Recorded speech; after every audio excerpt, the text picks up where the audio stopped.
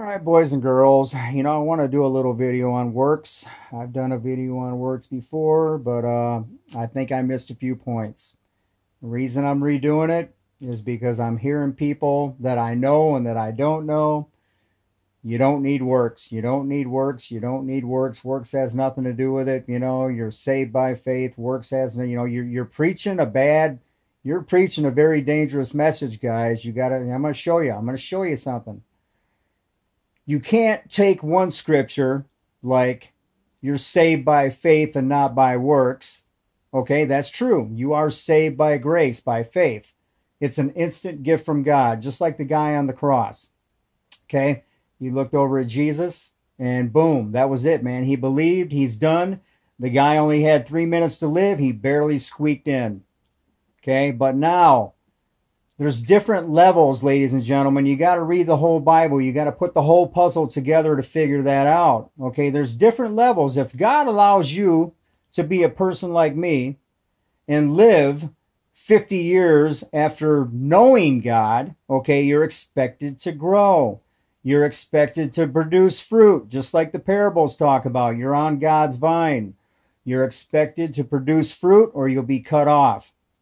Okay, if you're a seed and you do not grow, or you do start growing because you heard the word and you accepted it with gladness and joy, and then all of a sudden you go back to being lukewarm and you go back into the world. What's Revelations talk about lukewarm? You're going to get cut off. Okay, lukewarm, ladies and gentlemen, is somebody that believes in God halfway. They know God, they followed God, but they're going back into the world. Okay, that's lukewarm. What does Revelation say? Boom, you're going to get cut off. You're going to get thrown into the fire. Okay, guys, because you have no works. Now let me get into works. Okay, Jesus told John 7 churches. Okay, these are churches that believed in God. They were saved. Jesus was warning them sternly. I know your works. And you are lacking. You have fallen away from God. You have fallen away from your first love. You're falling back into the world. You're going lukewarm. You're climbing over the other side of Satan's fence again.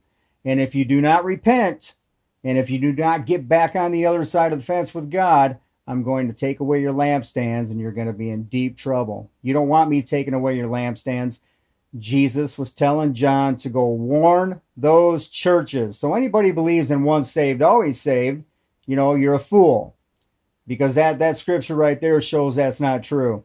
Also shows that you need works to get on the right side of the fence with God. If you are not doing works, you're in big trouble. The only way to get on the other side of the fence with God is to pick up your cross daily, like Jesus said, and follow me. So if you pick up your cross daily and follow God, those are works.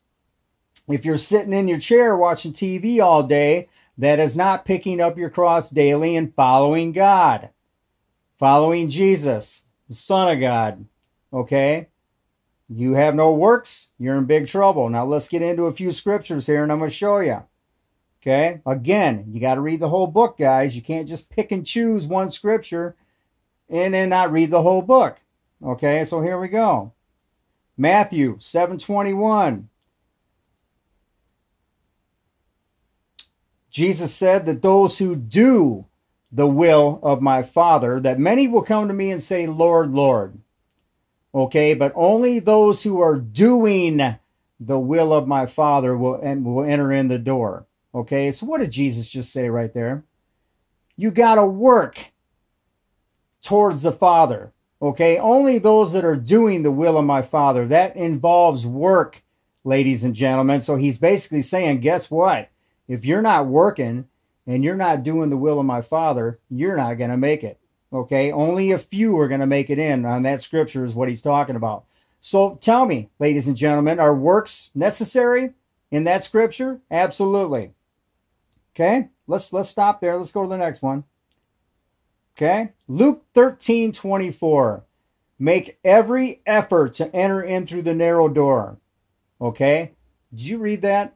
Make every effort to enter in through the narrow door, because many will try and they're not going to make it. So Explain to me, ladies and gentlemen, how do you make an effort to make your efforts to get in through the door? You got to work. Okay? Again, let's not take that scripture where it says, do not boast that your works will save you. Okay? That's not what that means, guys. It's just telling you that you can't go preaching to people that, well, if you want to get to heaven, you got to work. Okay? You do have to work, but that's not what gets you into heaven. The gift of God is by grace, because you're a sinner, and otherwise you wouldn't make it in to begin with. So you got to read it the right way, guys. You know, it's by grace you're saved, but if you don't do works to prove your worth afterward, you know, you're in big trouble. Depends on what level you're on. If you're the guy on the cross, once again, you don't have time for works. You know, you got in by the skin of your teeth. Again, guy like me, I've had 50 years to live. I have to prove, and I have to grow on the vine and produce fruit. Now let's keep going. Matthew 5:16, let your light shine before men so that they may see your good works and glorify God who is in heaven. Okay? So basically, what's that scripture saying? You got to work so that men will see what you're doing.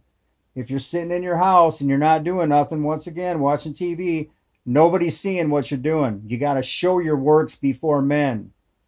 Okay? Well, let's go here. Do not, this is James 1:22. Do not merely listen to the word, but be doers of the word, because if you don't, you're deceiving yourself. Okay, that's exactly what the scripture says. Do not merely listen to the word. So in other words, he's saying you're saved, okay, because you are listening to the word.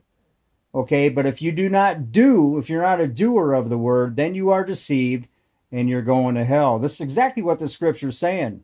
If you are not a doer, which is works, okay, you are deceived and you're going the wrong way. You're on Satan's side of the fence. You guys understand that? That's exactly what that scripture is saying. Now, let's go to this one. Revelation 3:3. Remember, therefore, what you received and heard. Okay, so now this is Jesus or John talking to these people. Remember what you received. What did you receive? The gift of God. What did you hear? The word of God. Okay, and it says, hold on to it fast and repent. Because if you do not repent, I'm gonna come like a thief and you're gonna be in trouble. This scripture right here literally shows, okay, hold on to it fast and repent. How do you repent? You got to have works. Okay, guys, that involves works. You know, this is literally saying that you received the gift, you heard the word, but if you do not repent, why would the scripture be talking about you repenting? Because you're going lukewarm. You know, what does the Revelations talk about lukewarm? That means that somebody knows God, but they're going lukewarm. They got one foot on Satan's side of the fence. They got one foot on God's side of the fence. And that's how they're living their life. They're lukewarm. That scripture says that, you know what? You're going to hell. Okay, because you're either for God, you're either on that side of the fence and way out in the pasture on his side, or you're halfway on Satan's side and you're in big trouble. So make up your mind. You can't be lukewarm. You got to get running towards God. You got to run towards God. You got to seek God. You got to worship God. You got to do all that stuff. Those all involve works. And if you don't have works, you're in big trouble. Now, I'm just going to finish this off with this one. But speaking, something just popped in my mind. And speaking of Christians and their works, okay? I was watching a documentary the other day. This Jodi Arias, she's in prison for life for killing her husband. You guys probably heard of her. I was watching the documentary on the whole thing and how she met this guy and what happened and blah, blah, blah. This guy was supposedly religious, okay? But he met her in a bar, or he took her to a bar, got her drunk. That's where they met, or whatever. And then took her home and had sex with her, and that's how it all started. But when he was in the bar, during the movie, he was preaching to her, about gospel music and taking her to church. And I'm thinking, there you go. These are Christians that call themselves Christians. I'm a Christian, I'm a Catholic, I'm this, I'm that, but yet here he is in a bar picking up women, taking them home, having sex, and he considers himself to be a Christian. This is how deceived these people are with their works and how they're living their lives. Okay, now that's totally lukewarm. He's not even, that's not even lukewarm. He's evil, you know, totally. Anyway, let's get on this and I'm done. James 2:14.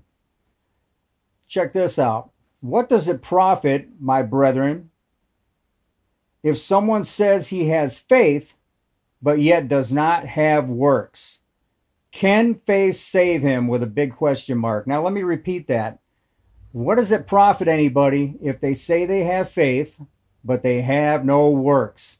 Faith without works is dead. So if your faith is dead, according to this scripture, you're in big trouble. Okay? And then it also goes on to say, can faith alone save him? Jeez, guys. How can you take this scripture and not read it any other way? He's literally saying that your faith alone cannot save you. It can if you're the guy hanging on the cross next to Jesus.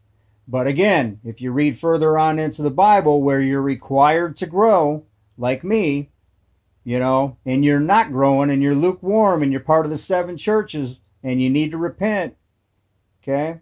So he's basically saying right here that faith alone will not save you, man. If you don't have works, you're in big trouble. Okay, I'm going to read a little bit more of that and then I'm done. Talking about, thus also faith by itself, if it does not have works, is dead. That's what he says. Someone will say, if you have faith and I have works, show me your faith without your works, and I will show you my faith with my works. Blah, blah, blah. Hold on now. I'm stuttering here. Was not Abraham justified by works when he offered Isaac his son on the altar? Okay, so now he's saying here that Abraham was justified. His faith was justified when he offered his son on the altar. Okay, you guys understand that? Before that time, his faith was not justified. Okay? Wasn't justified until he offered his son upon the altar. And then he goes on down at the bottom and says the same thing with Rahab, the harlot, who was also justified by her works. Okay, when she received messengers and sent them out another way, whatever. So in other words, he's also saying that Rahab had the works to justify her faith. Okay, you guys, you see in the picture. So there's a myriad of scriptures that prove that you got to have works. But again, you know, after a certain amount of time, it depends on what level you're at with God. Okay, we all start out as a seed. We all start out as a babe, as the Bible describes. And if you have the opportunity and God gives you the privilege to grow old, during that time, you have got to show your works. Your works are going to justify your faith. So you will be judged by your works. That's even in Revelations. You'll be judged by your works. You know, if I'm not mistaken, somebody prove me wrong on that. It says in Revelations, you will be judged by your works. Okay? Mark my words. Works matters. And for all you out there, you know, if Satan was a preacher of a church, a pastor, he would be preaching that works doesn't matter. Don't worry about works. You know, you ain't got to worry about none of that. You know, just go on home, sit in your lazy boy, watch the big black Satan box, and you're all good to go. You know, once saved, always saved. Once saved, always saved. You believe in God, that's good. That's it. No works, no nothing. Just go on home, watch TV, drink some beers, go to the bars, you know, be like Jody Harris's boyfriend, you know, pick up some women, go take them home, have sex. You know, you're saved. You're saved. You're good to go. That's exactly what that guy was. He went to a church that told him once saved, always saved. So it was okay to go to a bar and pick up women and take them home and have sex. Dude, he's saved. That's what he was taught, you know, by these satanic churches all over America. 99% of them are teaching the same thing. All right, man, I'm going to leave it at that. Good enough, guys. Peace out. Take care. God bless. Have a great day.